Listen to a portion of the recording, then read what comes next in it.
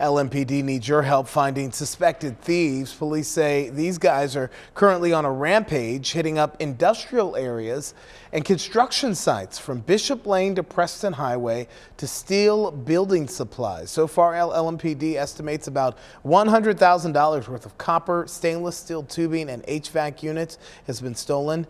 The police department is promising a new department t-shirt to the first person to identify this guy. To make an anonymous tip, you can call the hotline at 574 LMPD. Remember, you do not have to give your name.